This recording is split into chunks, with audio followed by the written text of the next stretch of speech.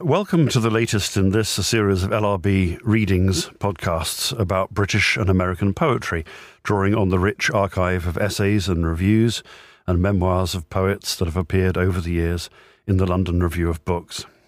My name is Seamus Perry. I teach English at the University of Oxford, and I'm talking to Mark Ford, a poet, critic, and a professor of English at University College London. And our subject today is the great American poet Robert Lowell, whose most famous collection, Life Studies, appeared 60 years ago and was one of those books which seemed to change everything. So, Mark, before we get to Life Studies, we need to go back to the beginning of Lowell's life, and I suppose of all the poets that we've talked about, Lowell is the one who most calls for a biographical approach. Yes, the sort of change in poetry that Life Studies initiated went by the rather unfortunate name of confessional poetry. That should always be in inverted commas. But the idea was that the poet would make use of instances, often traumatic episodes from his or her life, and that would become the sort of subject matter of the poetry in a way that it hadn't done before Life Studies, that no previous poetry had foregrounded to the same extent as poets such as Sylvia Plath, Anne Sexton, John Berryman, and Robert Lowell himself, the particular incidents from their own history. So inevitably, if you kind of engage with Lowell's poetry at all, you become interested in his life. And there's a sort of striking thing about his life in that he was a Lowell. And perhaps in England, English readers aren't quite aware of the kind of what it meant to be a Lowell, the kind of kudos, the aristocratic prestige, the sense of belonging to families on both sides, both mother and father, that drive back to the 17th century settlers in New England. So that to be a Lowell was to carry a very significant cultural and political weight. And that's something which is really present in Lowell's poetry, that the only equivalent I guess we have in England would be someone like Byron. Lord Byron, again, was a kind of popular sensation, but something similar is operative in the ways in which Lowell's poetry was kind of received. So we're talking about Boston aristocracy, Boston, New England, and particularly Harvard sort of aristocracy, aren't we? Yes, I mean, obviously Henry James had come out of that particular, to some extent, out of that particular milieu, and William James and Emerson and Thoreau. I think you can't consider Lowell too much apart from his New England heritage, both in terms of the puritanical aspect, the extent to which his poetry is one racked by self-consciousness and conscience and a kind of rigorous examination of his own behaviour and a dramatization of his own behaviour that becomes, or did become for many Americans, exemplary, particularly of kind of Cold War anxieties and paranoias, that Lowell, to a great extent, emerged in the 50s and 60s as someone who was experiencing the full weight of American schizophrenia, expectation, madness, violence, all the terms that we associate with Lowell that are sort of part of what his poetry describes, somehow also represent a sort of crisis in the American body politic. So something that which in perhaps more normal circumstances might seem quite unusual or peripheral experience becomes in Lowell's hands exemplary of the nation's experience. Absolutely right. I think it was John Ashbery who was not a Lowell fan at all, wondered, why people were interested in the rather unhappy circumstances, and if Lowell had been an ordinary Joe, would people have been that interested? But people were interested from the beginning, and they were interested initially because of the name, but after Life Studies, they were interested because Lowell had invented a new way of life writing, of writing about the self, Life Studies, which was an invention. It was obviously built on his readings of Pound and Eliot and Frost, and he was enormously well read and a kind of devoted scholar of European and poetry in many languages, and he translated a great deal of it, and of history as well, of characters like Caligula.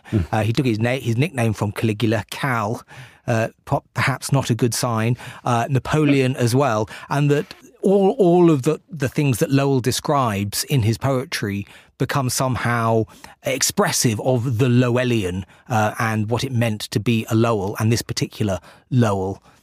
In his piece in the London Review of Books about Lowell, published perhaps maybe 20 years ago now, John Bailey says, the fact of being a Lowell was what made the kind of poetry he wrote possible in the first place, being part of that kind of dynastic inheritance. And I think we both agree with that.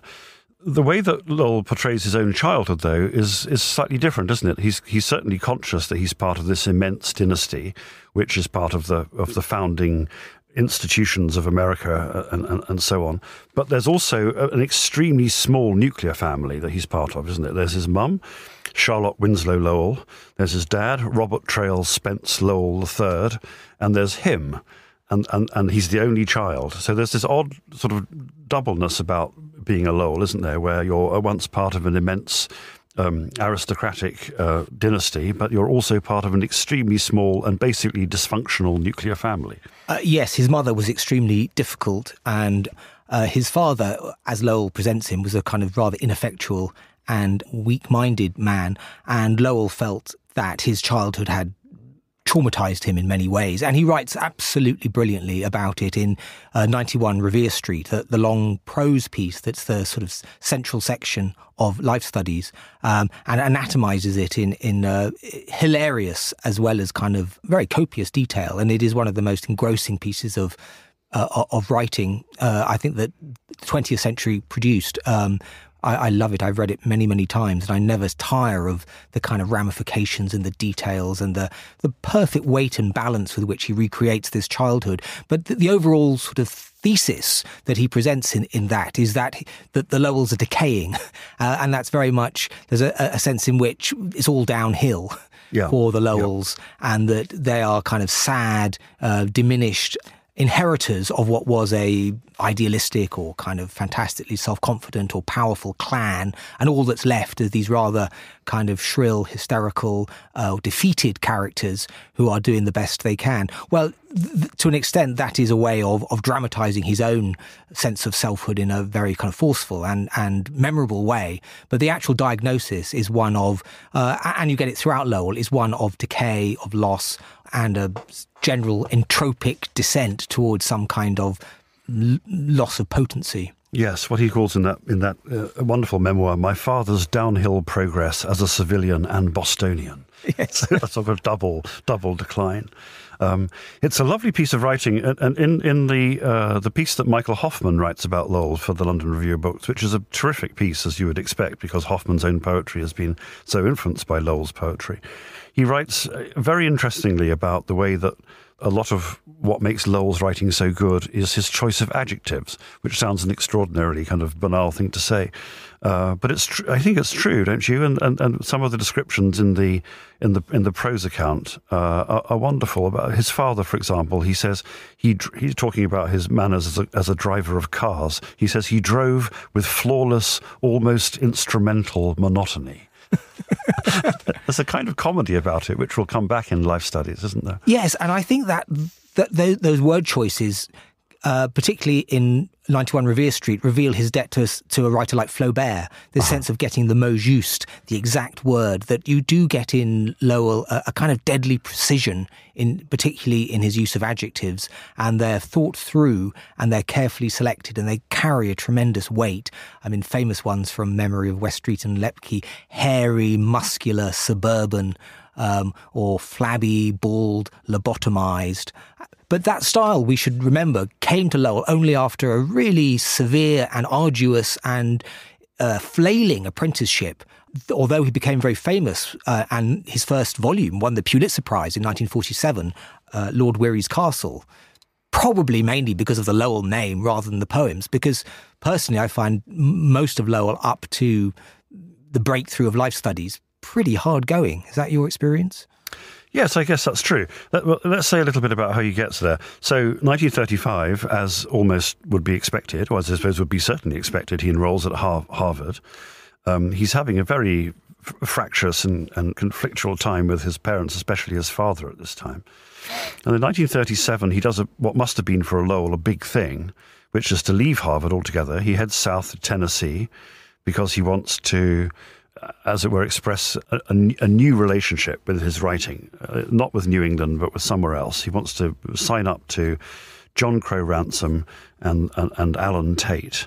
And then shortly afterwards, he enrolls at Kenyon College. So he leaves Harvard for Kenyon College, which is a college in Ohio, liberal arts college, where Ransom and Tate are now teaching. Now, can you give us some sense of what that move from, as it were, traditionally Lowellian Harvard, New England to the South, what that means in terms of the literary politics, if you will, of American poetry at that time? Well, they were associated with a movement called the Agrarian Movement, which was a Southern movement, I should say a white Southern movement. It wasn't entirely removed from notions of celebrating the Confederacy. It was against the industrialization of the South.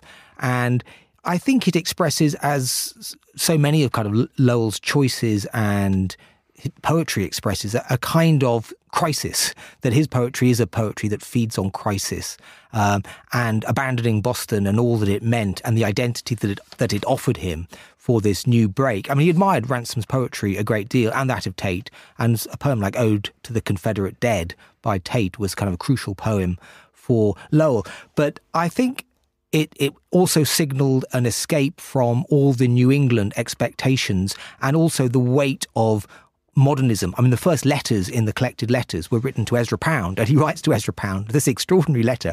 He writes to Pound in Rapallo saying, "Can I come and be your disciple? I want to follow you, and you'll find me." He says that you'll find me quite normal, having said some completely unnormal things. And Pound slightly rebuffed him at that point. But his ambition was in no doubt that he wanted to be a great poet, and he was prepared also to learn. He was in quest of mentors at this time. So having failed to kind of hook up with Pound, so to speak, he set off south. And Ransom, Tate were poets who had absorbed modernism, but were trying to write a poetry in the kind of wake of modernism. Thanks for listening to this extract from Series 1 of Modernish Poets. To listen to the full series and to all our other close reading series, sign up at lrb.me/close readings or click on the link below.